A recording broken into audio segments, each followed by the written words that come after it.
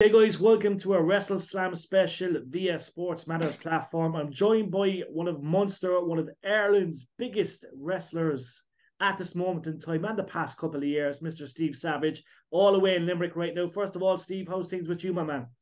Great, really good.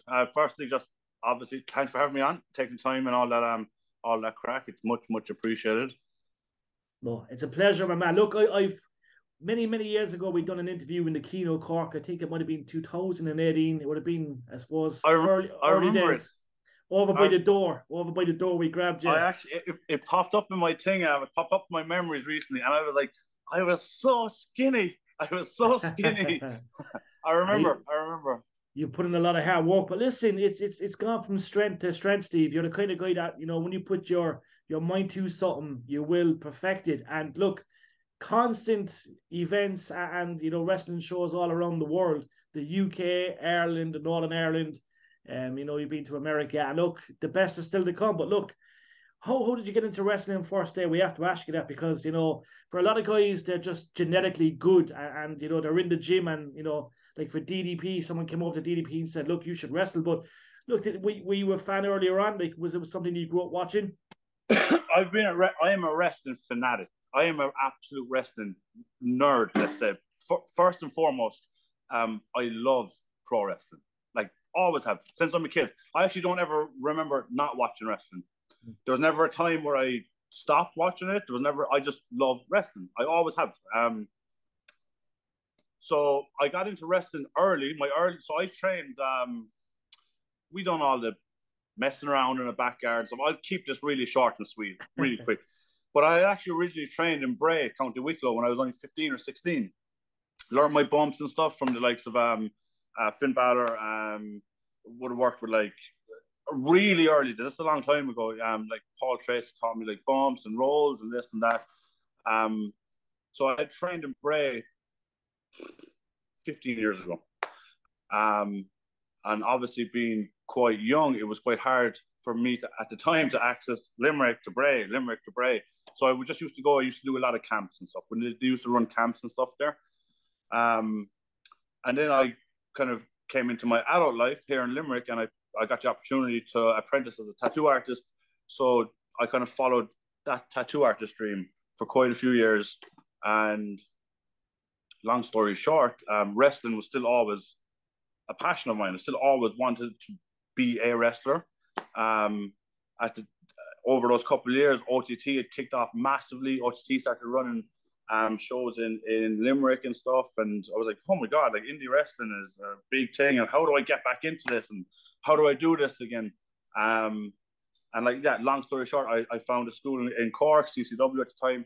I started retraining there, and then just started reaching out to other schools, other places, and just started retraining as a wrestler. And it was quite fast. So I started performing on shows and stuff again. And like I always say, genetically you're gifted. Obviously, you're in great shape. How did you find that transition? Obviously, doing stuff with Balor, Paul Tracy, the guys are iconic in Irish wrestling. But obviously, taking that break, obviously that transition. How did you find?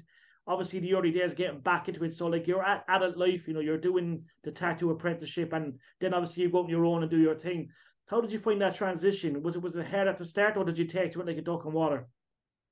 So I actually had a bit of a in those years where I kind of from being a teenager learn how to wrestle and then being a young adult stepping into tattooing and a business and that kind of life.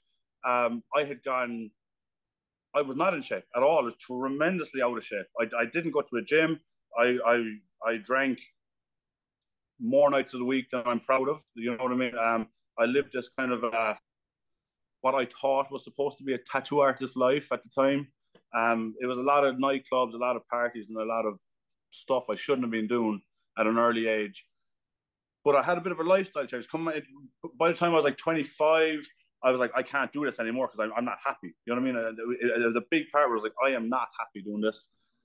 So I actually started just training, cycling. I was always very shy to take the stuff because I was scared of people seeing my flaws. So I wouldn't go to a gym in case people go, oh man, this guy doesn't know what he's doing. So nowadays, if I'm trying to help people in the gym, I'm like, no one cares, man. No one cares what you're doing. We're all here to do our own thing. So I had to get myself in shape for my confidence wise to try get back into wrestling, you know. Touched a couple of bits of boxing, MMA stuff, and then eventually I was like, wrestling is the thing I want to do. Never mind this stuff or this stuff. Wrestling is the thing I've always wanted to do. Go back to that, you know. As soon as I got back into training wrestling, it was literally like, oh, okay, like this is what I'm actually meant to do, you know.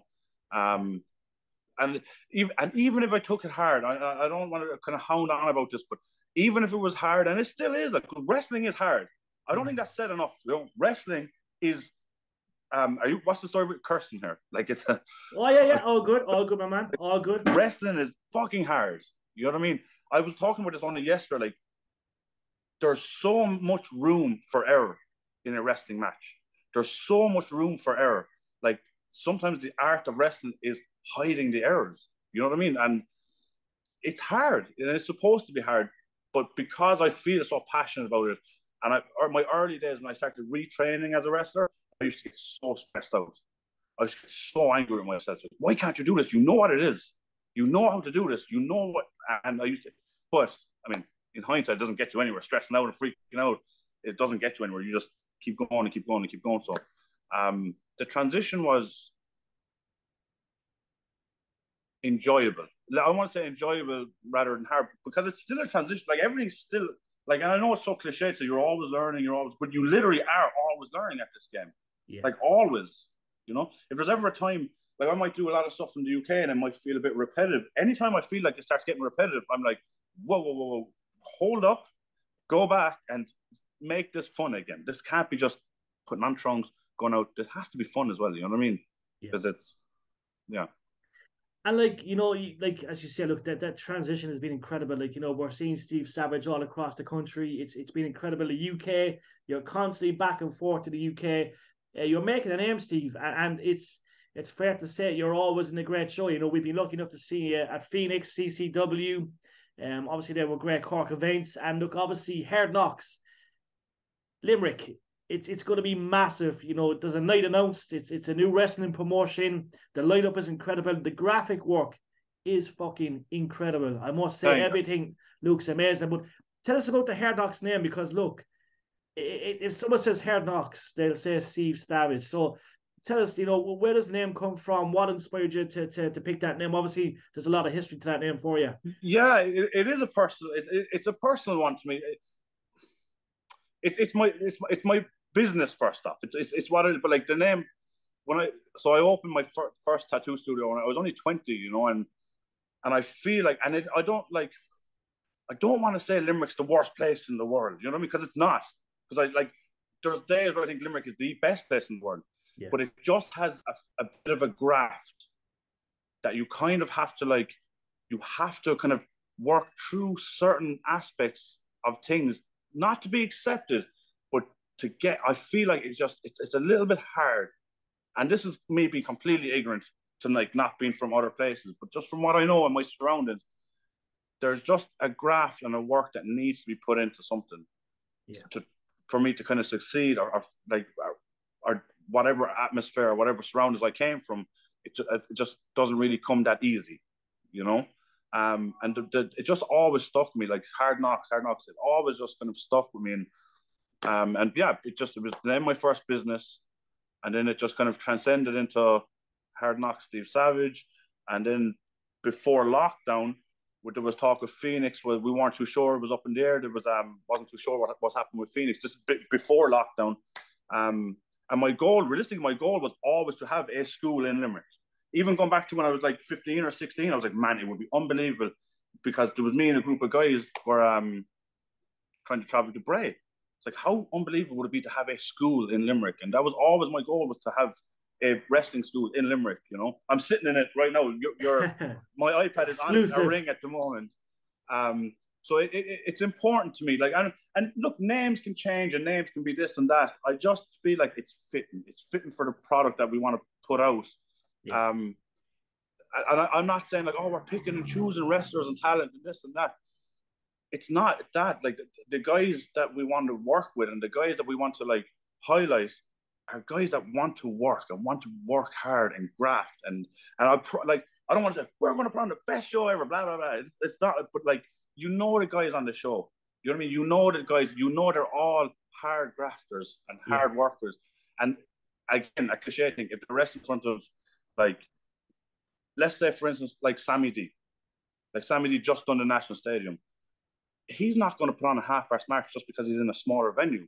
These guys will still give you 110%, you know. And this is just from like guys that I've met that I feel like want to work, want to wrestle, you know. And so I feel like it's just fitting for the product. I feel it's for what we want to do, you know.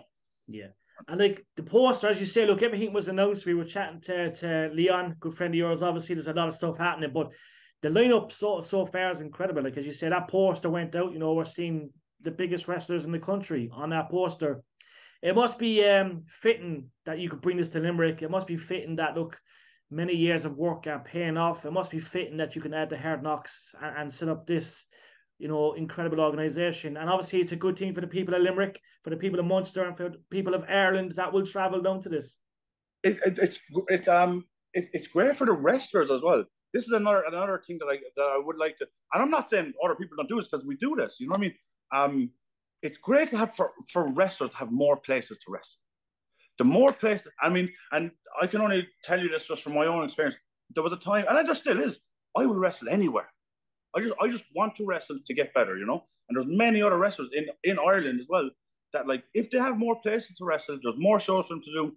They get to work with like, let's say, like, they get to work with a Scotty Davis, or they get to work with whoever it is. You know what I mean? Like, they become better wrestlers. So if I can, like, and if I can provide a place for wrestlers and workers to get better, to work with guys, of course, you know what I mean? And all that's going to happen is the product's just going to keep getting better and better and better. And people just want to, when you see hunger, especially in some of the younger guys, when you see the guys that want to be on the shows, they're training, they want to do this, they want to, I can't tell you the feeling that it gets when you see that. Do you know what I mean? When you see someone that passionate about it, and it shows true. I promise you, it shows true. When these people come out through the curtain, you can tell. You're like, this guy really fucking wants this. Like, this, you know what I mean? And that's the part of wrestling for me that is the real part, if you want to say that. You know what I mean? That's like, no, these guys work hard for this. They want to give the fans something that they want to show people that they can do this shit. Like, you know what I mean? Of course. And like, it's fair to say, Steve, look, right now in Ireland, it's at an all-time high. We've got so much happening, which is incredible. Like, I love it. It's how I still find it bizarre that Ireland has this much wrestling. It's surreal. We needed it though, because as you said, for so long you'd have to travel to one destination, but now we have it, and it's mixed perfectly. You know what I mean? You've got it down south, up north. You have it to the west, the east. It's incredible. It's amazing. I mean, I'm like, when I go, if I'm in the UK and stuff, I just keep my mouth shut sometimes because I'm extremely proud of the caliber of wrestling from Ireland. You know what I mean? Like, it's crazy, and it's great. It's great that we have, like, this is going to be like, I mean, there's no major plans for this. We want to have a regular show in Limerick. You know what I mean? Like, the boys are doing stuff in Cork. There's other traveling shows around the country. You know, we got OTT doing all up this side of the country. It's great, man. It's like, and it's accessible for all fans. You know what I mean? It's accessible for everyone to get to, and it's so great to see guys traveling and supporting the boys in Cork, supporting the boys in Dublin, so coming down this side. It's like, it's really like, it's a hindsight thing when you go away and you have a chat about it. You're like, man, these people are supporting this fucking stuff. Like, it's crazy, you know. You have to keep putting out something. You have to keep putting out something that they keep wanting to see it, you know? Of course. And look, the cravings there. Look, as I said, I've been lucky enough to get back on track. Like, we're covering Irish wrestling for 8-9 years. I remember doing OTT from day one and just being there grabbing interviews and doing stuff. But I've seen it, you know, through the last 7-8 years and seeing so much happening in Cork, you know, across Ireland. It's fucking awesome. And we're getting to see the likes of yourself, LJ Cleary, you know, Sammy D, Scotty Davis, you know what I mean? Joe from OTT's back in the ring, which is incredible. He had a great match with it was surreal. And, like, you know, seeing the legends come, like, you know what I mean? We're seeing some great wrestlers come as well. It's a fascinating time to be an Irish fan. Like, what's the long-term goal, Steve, for Hard Knocks? Are you going to try and do maybe 5-6 shows a year? You know, 3-4 shows a year? Do you have kind of big plans for that? Six shows. It's a perfect number. It's a perfect number. Plan. So I can tell you this. I have a lot of, as an adult, I have a lot of trial and error stuff. You know what I mean? I'm trying to run a business. I have a lot of trial and error stuff. You know. Yeah. I do like that. You can. It's very easy to jump the gun and to get really excited about stuff and start going, this will be great, this will be great, this will be great. But at the end of the day, clean, slow, steady. Yeah. Let's not force stuff down people's throats. You know what I mean? Let's not just keep putting it there and putting it there and putting it there. Because what happens is it just gets stagnant, you know? Yeah. Keep it fresh. Keep the cards nice, clean, simple. People want to see it. By the time the show is finished, people should be like, you know what? I could have watched another match. I definitely want to come back to this. You know what I mean? Like, yeah. So the goal it's a realistic goal. It's a realistic goal. It's like, I want to run regularly in Limerick, 6 shows a year. Give guys that are training down here, give trainees from other parts of the country the opportunity to get in the ring. A big goal would be to help progress some of the newer Irish talents. Yeah. You know, and not necessarily just from here either, from other schools and from other parts of the country, you know. Again, like I said, if I can provide somewhere for them to ply their trade, then that's it's a personal one for me, is to see guys grow, you know, and to get regular work, you know. And Steve, you mentioned like there's so many guys that we know of right now that are kind of coming up the ranks and stuff, but it's probably hard to name one. But like, could you name a couple of guys that we should be watching out for? Because look, it could be the case of this time in 6 months, 12 months, 18 months, 24 months. There's Steve Savage 2 years ago, a year ago, saying, watch out for this guy or girl. Obviously, we need to see more girls on the scene. We're hoping that we're going to see more girls on the scene. But obviously, with the up-and-comers across Munster and stuff, any guys that we should be watching out for, especially down your line of work? So from my side of the country, or from anywhere? We'll go your side of the country. We'll go Munster. My side of the country, and this is a completely biased one. I'm not even going to fucking sugarcoat it. This is completely biased.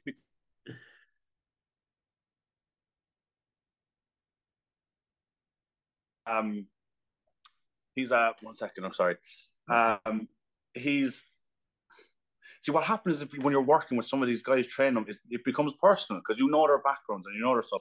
One guy that's sticking out for me is Mike Kelly. He's super new, super new. You know, he's a good guy. He has passion for wrestling. You know, that's from just my side in here. There's a lot of other guys that want to step up. Francis Mercer is a guy that's been training for a couple of years. He wants to be seen. He really wants to be seen. You have other people that have made waves this year. Is Anita Vaughan. Like, it's great to see her doing so much and doing so much regular work. Oh man, you put me in the spot here, because I don't want to be leaving guys out, because there's a lot of. There is so many, like the ones you named there, incredible. Like, you know, Anita, we seen her. You know, she's gone from strength to strength. And obviously, look, there's obviously Raven Creed, that's been around a long time. Yourself, Raven Creed, and Terry Thatcher. What a fucking trio that is. Let's leave this one play out. That's experience. You know what, man? This is one of those things where it's like slow and steady, and stuff just happens. Sometimes, and again, I'm going to tell you from my own experience, if I try to force anything, it will go to shit. I promise you it'll go to shit. You know what I mean? Yeah. Me, Terry, and Raven, like, it'll just gel. It's just happening. There might be more people as well, but I don't know about that. Yeah. When is this going out? So this is going to go out. We're going to put this out. It's going to be out this week. So it's going to be way before your debut show in Limerick. But yeah, it's going to go out this week. So I suppose Thursday, Friday, because I'm in the UK. I'm off to the UK Friday, so we'll have it out Thursday. So 24 hours from now. Okay, that's all right. I won't spoil anything. But yeah, like, I mean, myself working with Terry and Raven, it's a nice fit. It's something different, you know. It adds something different, and again, it keeps the wrestling aspect of what I want to do, and hopefully what the other guys want to do, keeps it fresh for us. You know what I mean? It goes back to me saying, like, if I do stuff and I feel like I'm getting a bit stagnant as a wrestler, like, no, I want to change something. I want to do something, and once you keep it fresh, because our minds are weird. You know what I mean? Our wrestling mind is like, I lie in bed at 1 a.m. and go, what was that song? That song will work great. Or maybe and then I'm like, man, just go to sleep. Like, stop thinking about this all the time. Yeah. So you do need stuff to be kept fresh, and for every kind of workers, they need to have something on their mind they can work towards. Because if you're not working towards something, it becomes very gets a bit harder to bump all the time when you don't have that, that kind of goal that you want to get to somewhere. Of course. I like we have to mention, look, it's yet again, it's been an incredible couple of years, but I love your, like, you know what I mean? We've seen you in Cork, you've headline matches, the entrance is incredible, the interaction with the crowd. You're always in hard matches. There's no easy bumps in a Steve Savage match. Like, what's the long term goal for you, Steve? Look, obviously, we look at the UK. The indie scene is big. You're in the UK a lot. Like, if someone said to you in the morning, look, a couple of months' time, we want you to move to America, join NXT, or look, we want you to go to Impact, All Elite Wrestling. Is that something you're open to? Is that the long term goal? Obviously, you've got the businesses in Limerick. Look, very successful, great tattoo artist, incredible wrestler.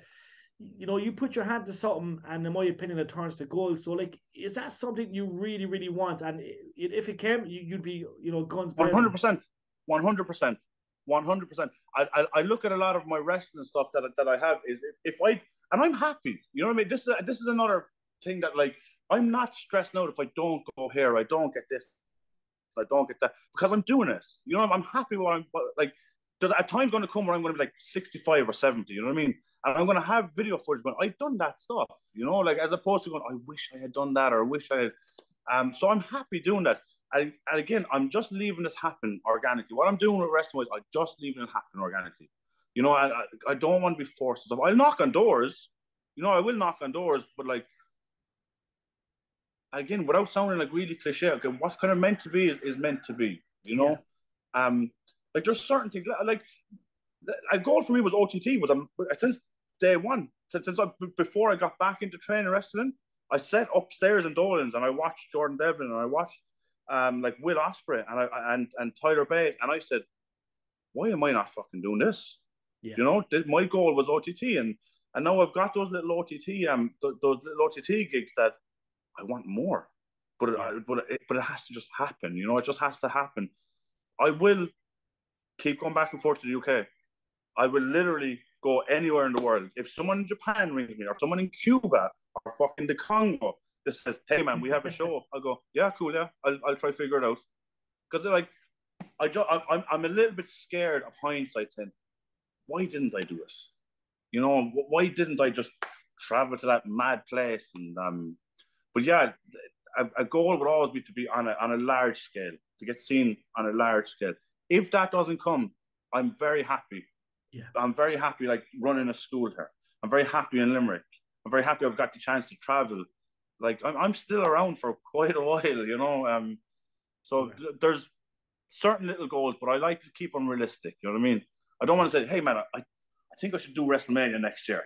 Yeah, I know what you mean. I know. Well, they're going to come, Steve.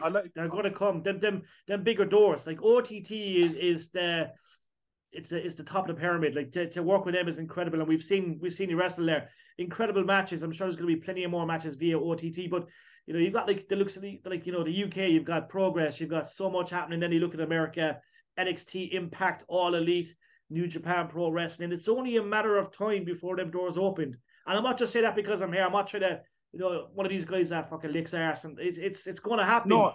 The physique is there. The matches are there. You're putting in the graft. You know what I mean? You're the hours are being put in, and they have been put in over the years. So it's only a matter of time before we see that next big step. I appreciate it. I really do appreciate that. And like, again, I just can't, like, I mean, I enjoy. I train every day.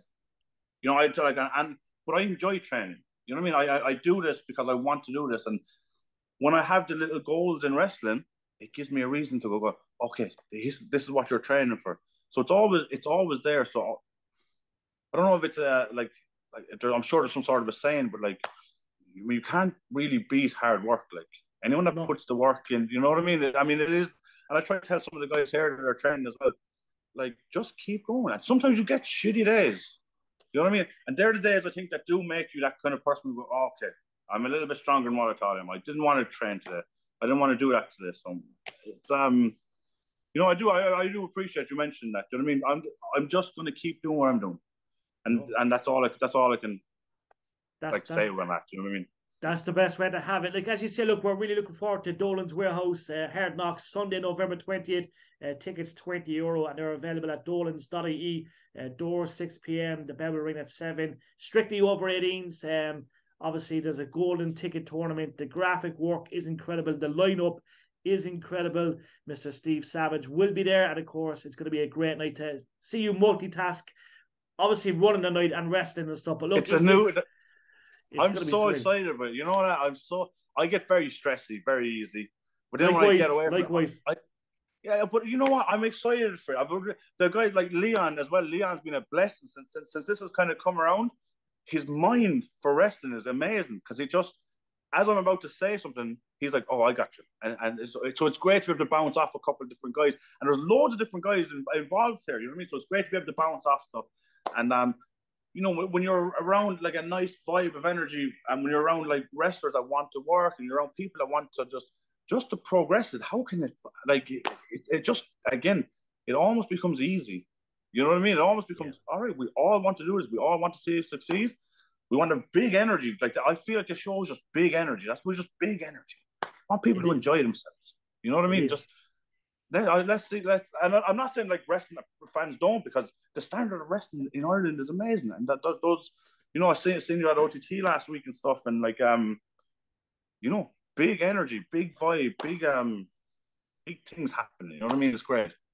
And it's good that we're going to see Limerick on the map. Obviously, Belfast gets a lot of success, Dublin, Cork, and obviously we have Limerick. You know what I mean? Limerick, beautiful place, famous for Steve Savage, the wrestler, Willie O'Connor, the dart player, the steakhouse on the main street. We might see Willie O'Connor in the ring someday. I know Willie likes to, I'd say he's a good boy to throw a punch and a kick if he needs to. So we might see the great Willie O'Connor. I'll leave you figure that one out. I'm going to tell you a quick story fast before I do this. There was one of the Limerick hurlers came into the shop recently.